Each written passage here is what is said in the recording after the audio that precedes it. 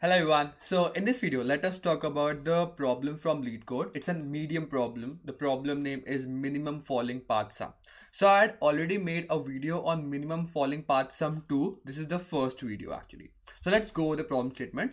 The problem statement goes like this, that you're given an n cross n array of integers matrix, like there's a matrix that is given to you, n cross n. Return the minimum sum of any falling path through the matrix. Now what is a falling path? A falling path, falling actually, starts at any element in the first row and chooses the element in the next row that is just directly below or diagonally left or right to it, specifically the next element in the next row that is on the left, right, or just bottom down, and you have to somehow get the minimum sum of that falling path. So you have to start from the first row, take every element in every rows in such a way that the next element should be in the left diagonal, right diagonal, or just bottom of the element you have just chosen, and you have to form a path like this such that the sum of that path is the smallest one possible. That's the whole problem.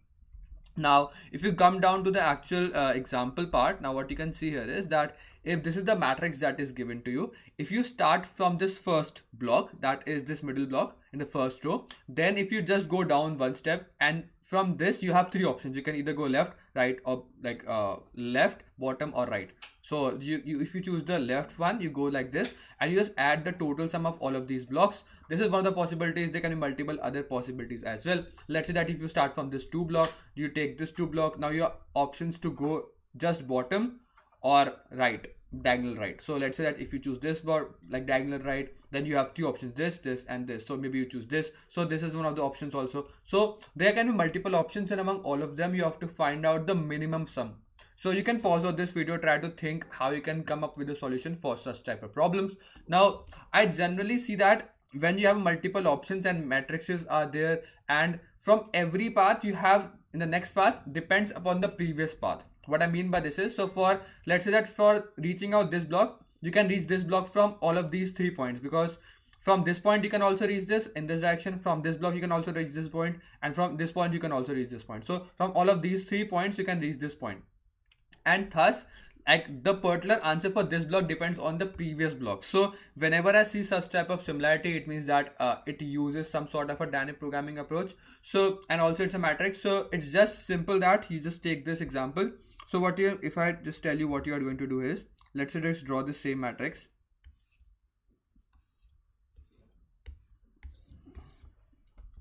What you can see is that the values are 2, 1, 3, then 6, 5, 4, 6, 5, 4, and 7, 8, 9. So 7, 8, 9. Let us change my pen. Now what you can see here is that let us make one more table that will store the minimum value to get till any block. Okay, if you start from the first row, then the minimum value to get this block is 2, 1, and 3. Because see, you will always start from the first row possible. Okay, when you start making your falling path like this, you always start from the first row, but the column will not be defined like you can start from this point, you can start from this, you can start from this. So it means that like for the first row, if I want to reach this block, obviously it means that I cannot go like this. I will be starting from this block only. So if I reach this block, the total sum will be 1 only. Okay, so 1 is the, so this DP table will be storing out the value to reach this block in a particular falling path. Okay, now coming down to this row. Now if you want to find out the minimum path to reach this block, what you can see is that if I want to reach this block, there can be one falling path like this and also a falling path like this, which actually means that maybe you are coming down like this, so 2 plus this block, or else you might be coming like this and you go like to the diagonal left. So these are the 2 blocks, because from this you cannot go from this part, you cannot go like to this part. So there are only 2 options. So what you can see is that to reach this point, I want to find out the minimum path sum. So minimum path sum means that whatever is giving you the minimum plus this value. So this value is 6, because if you reach this point, then you will be taking 6 plus the minimum of both of these values. So it is 1. So it is equal to 7, which means that if you take this path, then you will be getting out minimum falling sum till this block. Now coming down to this block, what you can see now, this block has 3 options. Either I can come from this point, and this point. So whatever is the minimum, this one, the 1, and also this value, that is 5. So the total value will be 6. So 5 plus 1 will be coming from this point. Now for this point, it is again like I can go to this point. So 4 plus 1, so it is equal to 5. Fine. Now coming down to this block. Now for this block, what you can observe is that I again have either coming down from this point and this point. This point, if I come down to this path, then till this path, the falling path will be 7. The falling path sum will be 7. And if I come somehow to this block, then the falling path sum will be equal to 6. So obviously if I want to come to this block, then I will be choosing the minimum one, because if I can somehow get to this block with the minimum path sum of 6, then obviously I will be taking to this path, and from this path I can come to this block, and if I come to this block, it will be 6 plus 7, that is equal to 13. And 13 is the actual minimum path sum to reach this block actually. Okay, now for this path, as you can see that if I want to reach this block, so 8 plus the minimum of this 6, like 5, 6 and 7, so it is 5. So 8, 13, actually this is also 13. And for this path actually it is equal to 9 plus the minimum of this and this, that is equal to 5. So it is equal to 14. So now it actually means that if I want to somehow reach the last row, then reaching for the last row, if I reach this block, it is 13 sum to 13 sum and 14 sum. So obviously our main target is to somehow start from any block in the first row and to reach any block in the last row, and whatever is the minimum path sum. Now if I somehow start from the first row any block, then the minimum path sum to reach the last row is, if I reach this block through any path sum, it will be 13, 13, 13. So I just want the minimum of all the elements in the last row, because I just want to reach the last row. Whatever is the minimum value, I will choose that falling path and reach down to that block. That will be actually the least falling path sum, and the minimum will be 13, and 13 is the answer, I think so. For this, as you can see, 13. So I hope you understand that is how you are finding out and forming the answer. Let us go over the problem statement, actually the code part. So we will make a DP table. So DP will be like, you can initialize it according to the given n also, but you can see that the maximum constraint is up to 100. So you can also make it like 100 and 101, whatever you can take. So it's just like the maximum upper bound of the values it can take, that is 100 plus 1. Okay, so this is the, so it is n cross n only. I just taken nm, but it is only n cross n, so you can just find out one dimension only.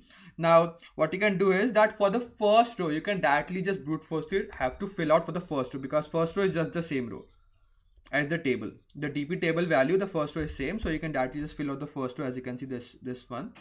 Now for the starting from the next row, what you can see here is that starting from the next row, you can start from the first index and then going over all the columns, and then you can just initialize it with a very minimum value, whatever the minimum value you can get. I've initialized with this value, you can take it a large minimum value. So because I want to minimize this, I want to initialize it with a very large number, because I want to minimize this. Okay, so what I'll do here is that I will check that whether the, so if for this block, let's say I want to find out for this block, I will be checking that whether the diagonal left block on the upper row exists, diagonal like upper block exists, and diagonal right block exists. So this is just checking that whether the upper block I minus 1, which means that just one row above, exists. If it exists, I'll take out that block and find out the minimum with mini.